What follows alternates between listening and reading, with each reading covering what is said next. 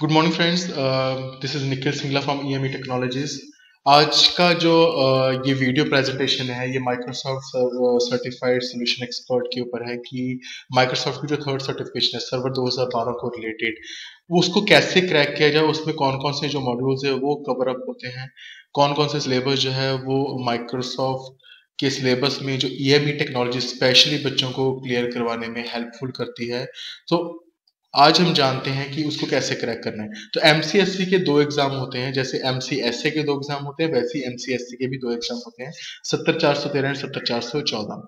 अब हम डिस्कस करते हैं इसके सिलेबस को। 70-413 में जो इम्प्लीमेंटेशन होती हैं वो होती हैं डिजाइन को लेकर, सर्वर का डिजाइन क्या होगा, इंफ्रास्ट्रक्चर क्या होगा, प्रीरिक्विजिट रिक्वायरमेंट्स क्या होंगी, सर्वर को अपग्रेड कैसे किया जाए, वर्चुअल मशीन को कैसे मैनेज किया जाता है ये हम बच्चों को सिखाते हैं, फाइल्स एंड स्टोरेज को कैसे मेंटेन करना है, DHCP पूल बनाना, अगर उसमें कोई एरर आ जाए तो कैसे अनदर DHCP पूल एनेबल होगा, रेजोल्यूट स्ट्रेटजीज बनानी, IP एड्रेस मैनेजमेंट को मेंटेन रखना, VPN सॉल्यूशंस बनाने यानी कि वर्चुअल नेटवर्क बनाने, फिर डायरेक्ट एक्सेस सॉल्यूशंस करने, स्केलेबल रिमोट नेटवर्क बनाना, इंप्लीमेंट करना उस नेटवर्क प्रोटेक्शन सॉल्यूशन को जब एरर आती है, फॉरेस्ट डोमेन क्रिएट करना, GP परमिशन देनी उनको, देन एक्टिव डायरेक्टरी की साइट की टोपोलॉजीज को मेंटेन करना, डिजाइन करना डोमेन कंट्रोल स्ट्रेटजीज को, then branch of infrastructures and get the taking test tips करने, जो 70-413 में EME टेक्नोलॉजीज हेल्प कराता है बच्चों को। There's a lots of stuff and the syllabus in 70-413। मैं एक चीज आपको क्लियर कर देना चाहता हूँ कि जिनका MCSE एग्जाम क्लियर हो जाता है वही बच्चे या वही प्रोफेशनल्स MCSE का एग्जाम देने के लिए एलिजिबल होते हैं।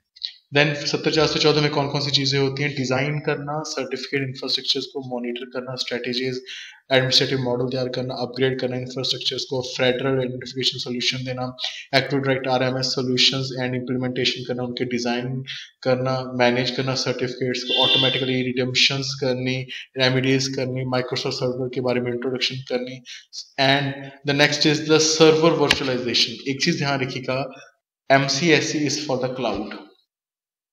MCSA MCP is a server, but inside server you can manage a cloud. So 70-413 70-414 completely cloud base है, जिसमें हम server virtualisation, business continuity, cluster fail over, high available network services, server roles, server storage, virtual guest, virtual host and virtualization network storages, all these concept will be cleared in MCSE exams. और EME का खास role ये होता है कि आप इन सब चीज़ों में काफ़ी ज़्यादा प्रोफिशिएंसी आप गैदर करके अपने एग्जाम को क्लियर कर सकते हैं। So our next slide is how to crack Microsoft certified solution expert exam. This is the most important part in the exam, क्योंकि जितने भी माइक्रोसॉफ्ट और हाई एग्जाम्स होते हैं वो पियर्सन के पास है। Pearson is authorised test centre जो आपके एग्जाम को कंडक्ट करवाता है और जिनके थ्रू आप एग्जाम क्लियर करते हैं। सो अब हम देखेंगे कि 70-413 में कौन कौन से आपके जो टॉपिक्स हैं वो पेपर में आते हैं। तो first is the plan and deploy our server infrastructure. Plan करना किसी भी सर्वर इंफ्रास्ट्रक्चर को, उससे इंप्लीमेंट करना, इन तरह के क्वेश्चन जो है वो 20 से लेकर 25% तक आपके क्वेश्चन पेपर में जरूर आएंगे, जिनमें आपका क्लाउड बेस्ड एग्जाम्पल्स होती हैं। Then design and implementing network infrastructure services. आप उसे डिजाइन करिए, इंप्लीमेंट करिए अपने नेटवर्क इंफ्रास्ट्रक्चर्स को। अप्रोक्सीमेटली इसके 20 से 25 जो क्वेश्चंस होते हैं वो आपके एग्जाम में प्रेजेंट होते हैं, जिनमें आपको डोमेन भी कवर अप होता है। फिर डिजाइन करना, इंप्लीमेंट करना नेटवर्क आर्किटेक्चर सर्विसेज को, and this course this particular area would be cover around 15 to 20 minutes, 20%, and in this process आप load balancing सीखोगे सर्वर की।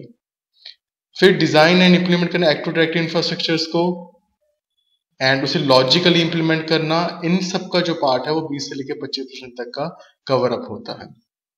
Then the design and implementing an active directory infrastructure physically, पहले आपने logically देखा, फिर physically उसी में implement करना, इसका भी 20 से लेकर 25% का पार्ट जो है वो आपके एग्जाम में कवर अप होता है। सो अभी तक हमने देखा कि 70-413 में कौन कौन से टॉपिक्स जो हैं वो एग्जाम में आते हैं और कितने परसेंट उनका वेटेज होता है।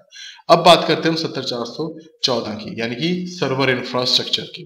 इसमें तो मैनेज करना, मेंटेन करना सर्वर इंफ्रास्ट्रक्चर को 25 से लेकर 30% तक के वेटेज होती है क्वेश्चंस की। Then there is a plan करना, इंप्लीमेंट करना हाई अवेलेबल एंटरप्राइज इंफ्रास्ट्रक्चर्स को। इसकी जो कैपेसिटी होती है वो 25 से लेकर 30% तक की जो क्वेश्चंस है वो आपके एग्जाम में आते हैं और आपको डिफरेंट स्पेक्ट्रम, डिफरेंट इंफ्रास्ट्रक्चर आपको मिलता है एग्जाम पैटर्न में। फिर प्लान होता है इंप्लीमेंट करना और सर्वर वर्चुअलाइजेशन को, इंफ्रास्ट्रक्चर को, इसकी भी वेटेज जो होती है 25 से लेकर 30% तक होती है। इन दिस आप वीपीएन कनेक्शंस को इंप्लीमेंट करना आप सीखते हैं इन EME technologies. Design and implement करना, आइडेंटिफाई एंड एक्सेस सॉल्यूशंस को।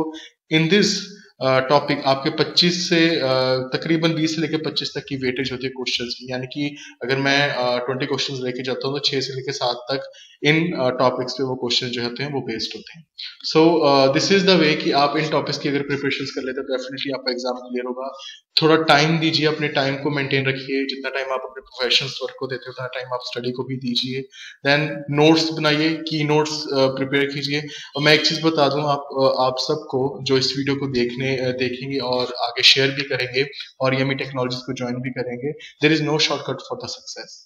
आपको लॉन्ग पाथ लेना पड़ेगा, सुटेबल पाथ लेना पड़ेगा, तभी आप अपने अपने एग्जाम को क्लियर कर पाएंगे। स्टडी कीजिए, हार्ड वर्क, हार्ड लैब कीजिए और उसे लर्न कीजिए। फोकस आपका बहुत जरूरी है किसी भी चीज को पाने के लिए। Then you already get the success. And thank you so much इस वीडियोस के लिए। अगर आपको लगे कि ये वीडियो बहुत अच्छी है and you also get the success to listen this video, please join the EME technologies. We definitely build your career in different technologies. Thank you so much. Have a nice day. All the best.